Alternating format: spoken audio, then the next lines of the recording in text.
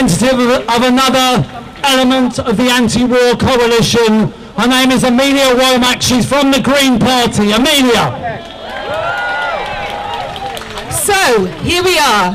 The same rubbish intergovernment international policy, different day.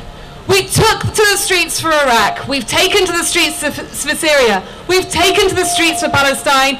You would think that this government would realise that these wars are not the will of the people, but their own agendas that are killing people.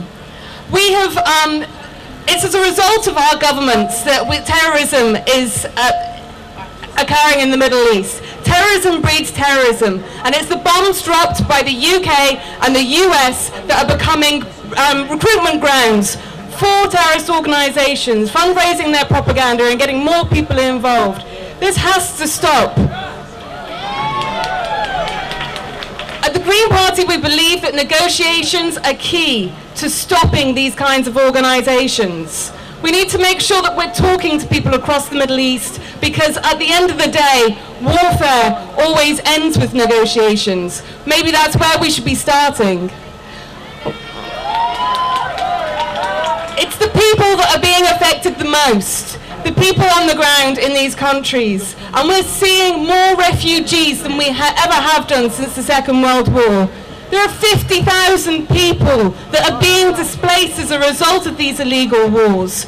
These are people that we should be supporting, not the governments that are creating these problems. And at the end of the day, bombing people never kills their ideas. We need to be finding new ways to stopping these problems and not immediately turning to warfare. Once again, as I said, we keep taking to the streets over these different issues. And it's here in the UK, even if the precision bombings in Iraq, which let's face it, are very rarely precise, even if they miss the schools and the hospitals in these countries, they're going to be hitting the schools and the hospitals in the UK. We'll be seeing more.